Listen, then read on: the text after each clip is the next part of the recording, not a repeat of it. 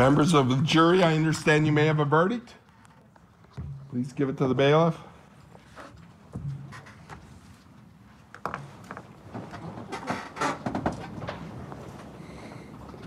Thank you.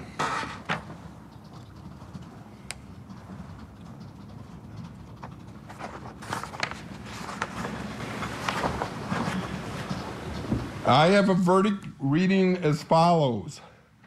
We, the jury, find the defendant, William C. Zelenski, guilty of first-degree intentional homicide as charged in the information dated at Wapaka, Wisconsin, this 23rd day of June, 2023, signed by the... Is that, in fact, the jury's verdict? Yes. So say you all? Yes, Your Honor. Do you wish to have the jury polled? Yes, Your Honor. Do you want to do it? You want me to do it?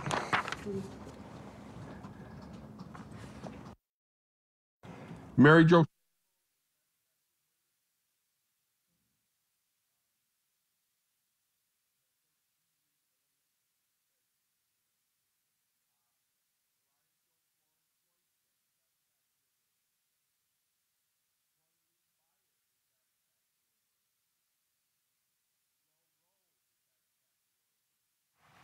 The judge is polling the jury, not unusual, but if you wonder why we don't have audio, it's because names are being said. That is not information that can be shown or heard, and that is why you can still see what's going on in the courtroom. They are currently polling the jury. Let's listen in for what happens next. Again, guilty of first-degree intentional homicide.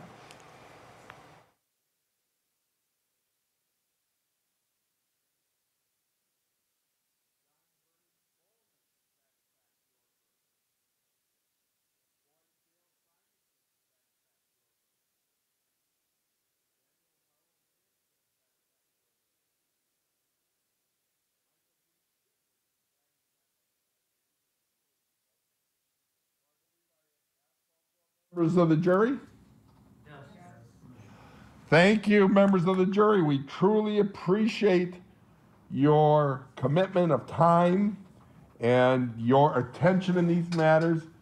As I told you a week ago, I knew that serving on the jury interferes with your lives. It disrupts your daily life. I know it's a burden, but it's a burden taken on by people such as yourselves that makes ours the best jury system in the world. I did previously admonish you that you could not talk with anyone about this case. That admonishment is now relieved. You can talk with anyone about anything in the case. However, you are not obligated to. If anyone is harassing you, for instance, and you don't want to speak with them, tell them the court says I don't have to. They have ways, if your testimony were to be needed, to get you brought back into court. But you are free to talk to anyone about anything that's happened here. Thank you for your service.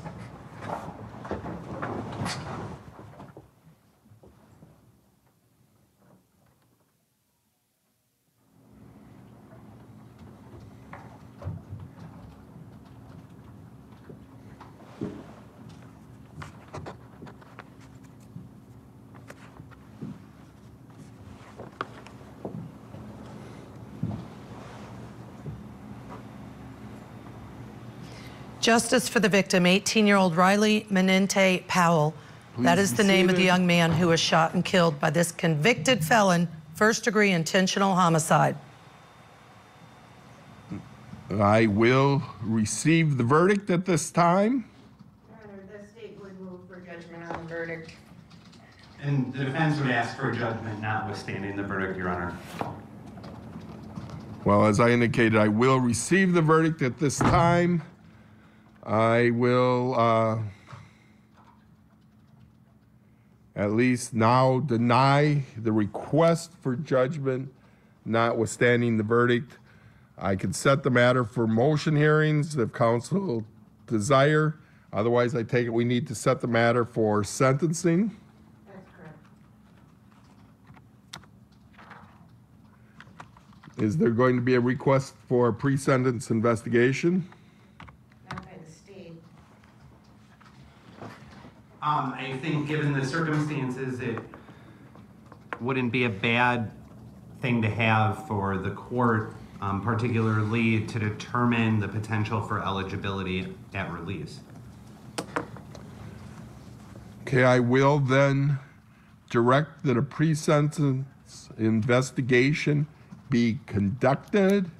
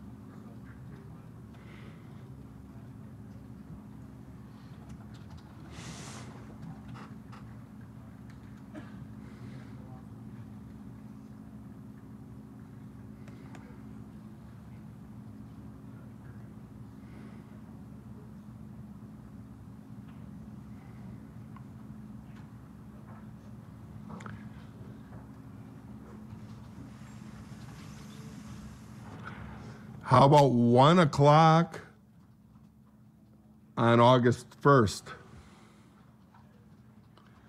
Let me double check. That may be a little too soon again for corrections. Let me count back again. If we could get a different week than that, Your Honor.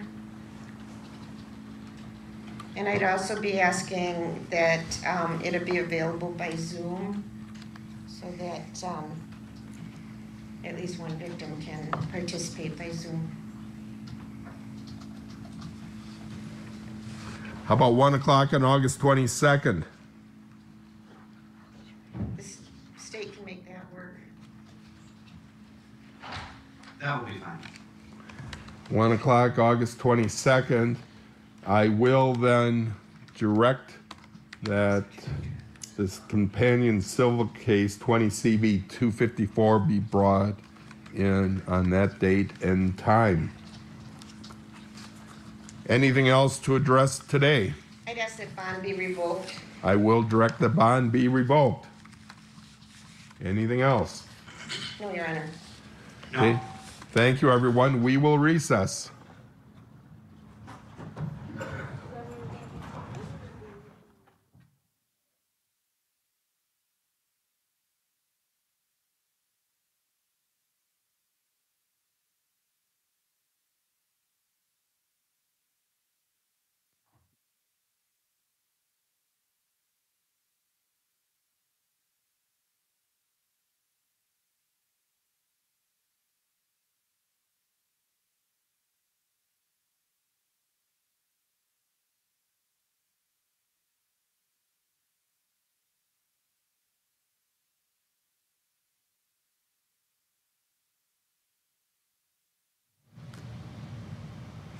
All right, here you heard it first, first-degree intentional homicide, and you are watching the defendant after he just heard from the judge the jury's decision.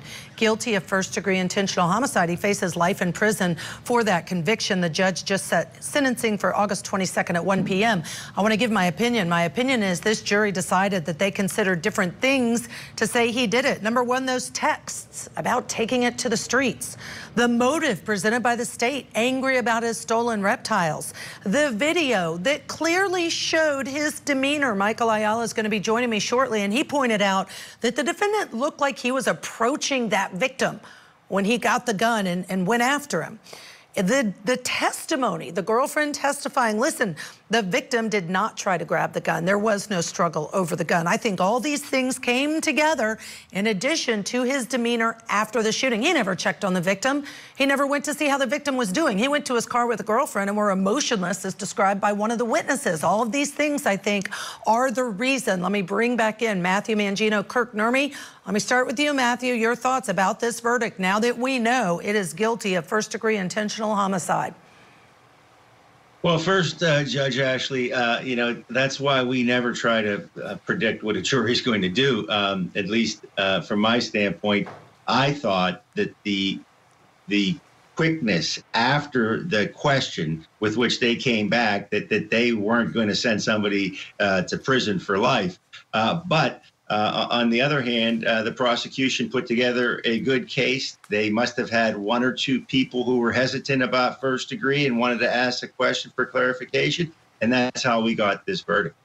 All right, your thoughts, Kirk?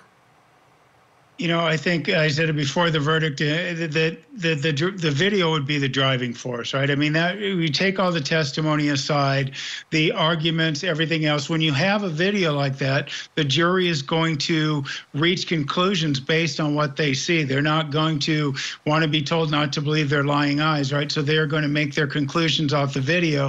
And I think Matt's right. That was some of the consternation regarding the verbiage based on what people were saying. And, we talked before the verdict about one or two going the other way, and it seems like rather than going down, those one or two conceded, and that's why we had the guilty verdict on first degree rather than second degree. And I can't underscore enough, the three of us know you can never predict what a jury is going to do, but I will tell you, I have great faith in our jury system and the fact that they take it seriously.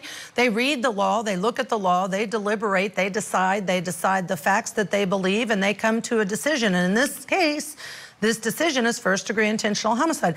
I am not surprised by the verdict because I think the evidence exists to support this verdict. I also just have to comment on the demeanor of the defendant. We've talked about it throughout different shows, and here he is. I mean, he had a few tears a moment ago. Clearly, he's there talking with his attorney who's seated next to him, but I don't think at any point in time he has shown any extreme demeanor to suggest remorse, or I can't believe this happened, or oh my gosh, it was an accident, not even at the scene. And I wonder if that is something the jury noticed, Matthew. Well, the jury looks at everything. And so, a lot of times when we're trying a case and we think, well, this is the most important issue and I got to pound this issue home, we find out that the jurors were focused on something completely different than what we thought was the most important issue in the case. And like you said, Judge, they're looking at the defendant. They're looking at how he responds to certain testimony. They're looking at his reaction to things that are said in the courtroom. All that's taken in. And in this case, that may have not boded well for the defendant. I think it may not have either, Kirk, because the thing I noticed when he testified was at sometimes he seemed jovial to me. That would be my word to describe it, kind of laughing, and other times kind of chewing on nails and doing different things and fidgeting a lot. And again, some tears, but not a lot. And I just wonder if the jury saw that as non-remorseful and he did this on purpose.